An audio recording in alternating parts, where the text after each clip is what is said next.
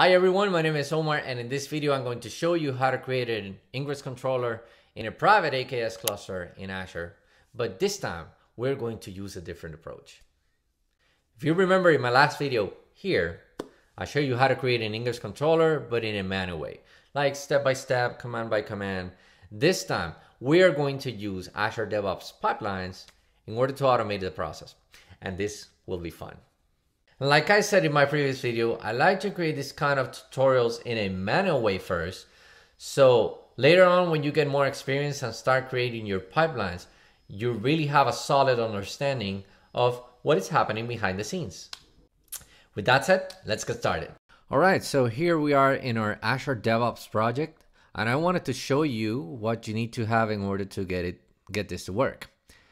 Let's take a look at the project settings and click in the agent pools and take a look at the agent that I have created and click on the agents tab. I'm using my jump box as the agent. You might create another one in your environment, but since this is for proof of concept, I'm not worried about that for the moment. So remember that since we are working with private AKS and private Azure Container Registry, the Microsoft hosted agent is not going to work because it's a public resource trying to access restricted resource inside your VNet. And this is the reason I'm using a Linux VM in my case as the agent. All you need to do is, in order to create it, just click on Add Pool here, select Self-Hosted and give it a name.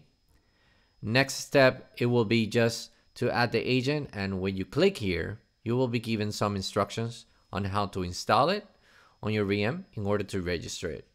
Now let's take a look at the service connection. I have two service connections. One is the Azure Resource Manager and the other one is a Kubernetes service connection. In my case, I'm using the kubeconfig. Just cat the config and copy the output and paste it here. Notice that if you try to verify and save here, it gives you an error. And yes, you guessed it. It's because the AKS is a private cluster. So just go ahead and click Save Without Verifying, and it will work. You will see. Now let's take a look at the repo that I imported, and notice that under the Ingress folder, I have all the files we were working with in the last video. So let's take a look at the configure-ingress-controller.sh. See that first thing, I'm defining my variables like the Ingress name, container, registry, URL, and the value is a $1, 2, etc. I'll pass the values in the Azure Pipelines YAML file later on. And I'm going to show you that as well. Here I'm passing the values for the images in the container registry I imported in the previous video. We are creating a namespace if it doesn't exist. Next, we will authenticate with the registry using the Helm registry login command using the expose token flag. And we will pull the repository we pushed in the previous video with the exact version that we are trying to install here. We will do a Helm show chart and you will see it in the pipeline that is grabbing the correct version. And then we will run Helm upgrade with all the set commands referencing the images we specified earlier. And we will also pass the Ingress values file with the internal IP we want to use. Remember, this has to be an available IP inside your VNet. In my case, I'm using an IP inside the subnet where my AKS is, right? We'll deploy our sample applications, then we will delete the validating webhook configurations, and we will finalize by creating the Ingress route. Now let's take a look at the Azure-pipelines.yaml file. And first, for the pool, we are using the name of the agent pool I showed earlier. For the Kubernetes service endpoint, this is the name of the AKS service connection. And that's basically it.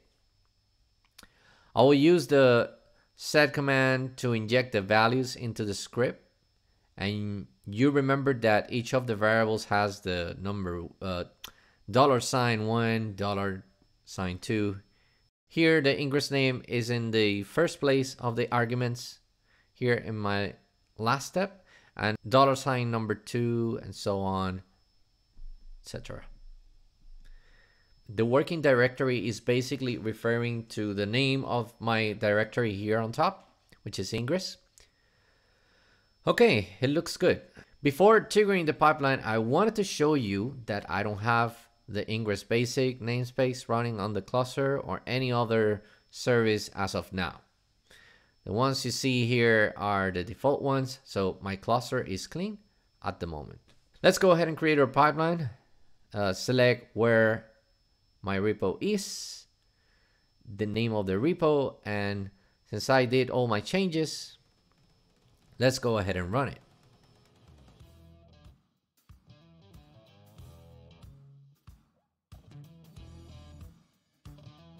As you can see, my pipeline succeeded. Let's check the services to make sure it has the IP that I specified on the values file earlier. And yes, you see it here is the 10.100.2.100. Let's go ahead and verify the namespace and that our pods are up and running and there are no errors. There it is. All of them are up and running.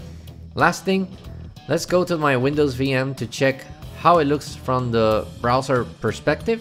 And there you have it, folks. We have our Ingress controller up and running, and we have deployed it using Azure Pipelines. If you like this video, please subscribe to my channel and hit the bell so you get the notifications when I upload new content. Thanks for watching, and see you in the next time.